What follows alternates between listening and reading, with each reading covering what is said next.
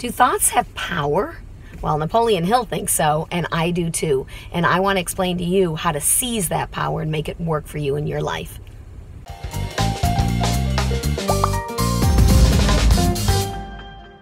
You can call me Mocha Mom.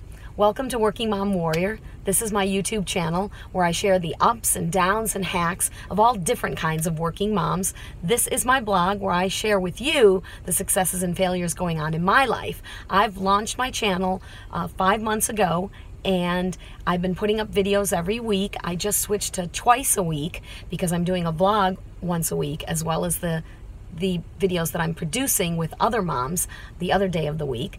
And I'm not seeing the growth that I wanted, and so I've been thinking a lot about the limited amount of views that I'm getting, how people aren't responding or commenting.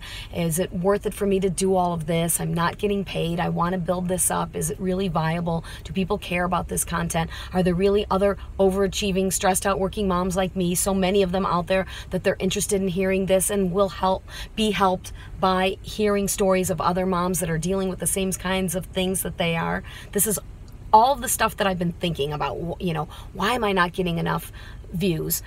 And instead of focusing on what I'm going to do to get more views and thinking and visualizing those videos that are going to be going big and getting more views, I'm stuck thinking about the small numbers and everyday checking. Oh, it's only 2 more, it's only 5 more, it's only 10 more.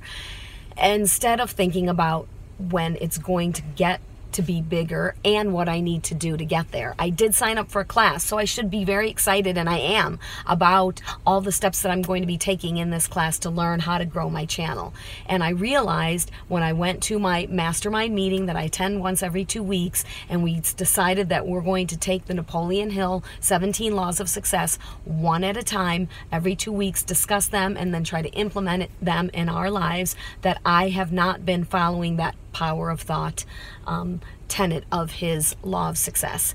And one of the reasons I haven't been is because I'm thinking about the fact that I'm not getting many views instead of the solutions that will get me there. So when you have something where you're feeling stuck and you're feeling like you can't improve your situation and you're thinking over and over about the negative aspects of it, it may be hard, but you've got to think about the positive that is going to come out of the solution. I once was in a terrible, terrible position with my business, and had a free session with somebody to talk about ways to improve my business, and I just kept going on and on about the problems and how these were overwhelming me. And he said, you're thinking too much about the problems, and the more you think about problems, the more problems are going to come up. But I'm like, but these are problems. I'm not creating these problems. He's like, you've got to think about the solutions and not the problems. And it really is true. I do believe in some aspects of the law of attraction, and when you're thinking about things, especially if you're visualizing them, you're writing them down,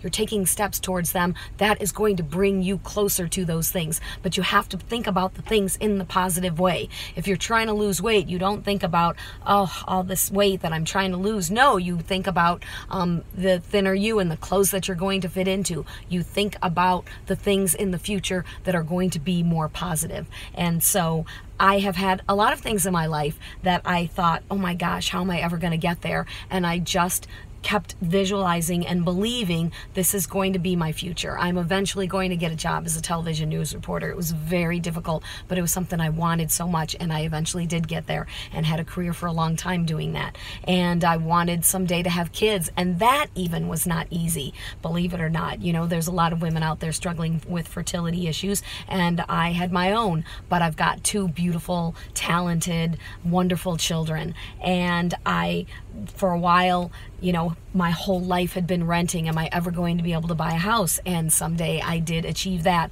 And so now my big goal is my YouTube channel. Is this going to get big enough where I can reach people and help a lot of people? And somebody said the other day, if you help one person, you're making a difference. If one person is watching your video and getting something positive out of that and having a better day and seeing a solution in their life that's going to make things better, then that's good. And I said, yeah, that's true. I hadn't really thought of it that way, but I want to reach so many more, and I'm impatient and I want it to happen right away. So I hope this class is going to really boost my ability to reach more people with my videos and help me figure out what my audience wants that's going to help them.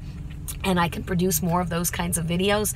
And I want you to use that power of thought for anything that's going on in your life that you find yourself thinking negative thoughts. It doesn't mean that, oh, just switch and think positive thoughts and everything will be fine. It's not magic, but change the way that you're thinking about things. Instead of thinking about, oh, my messy house, think about, okay, this room today, I'm going to spend an hour getting this room straightened or organized or cleaned, and visualize how it's going to look. And even if you don't get to it because your day gets crazy and everything goes out of whack, so then you spend 15 minutes before you go to sleep straightening out one corner, and you say, okay, that's what I'm going to think about, is how much better I'm going to feel when that one little area is straightened out. Anything that you can do to flip around the negative thoughts that you're having into positive by thinking about the way things are going to be, as opposed to just the problems you have now. The solutions. What is going to help you get to the next step and feel better about the problems that you're facing. And I wish you luck in that, and I want you to subscribe to my channel so you get more tips. There are lots of videos. Click on the next one, watch that, and learn about the hacks from other working moms that are helping them. And I will see you next time on my vlog here on Working Mom Warrior.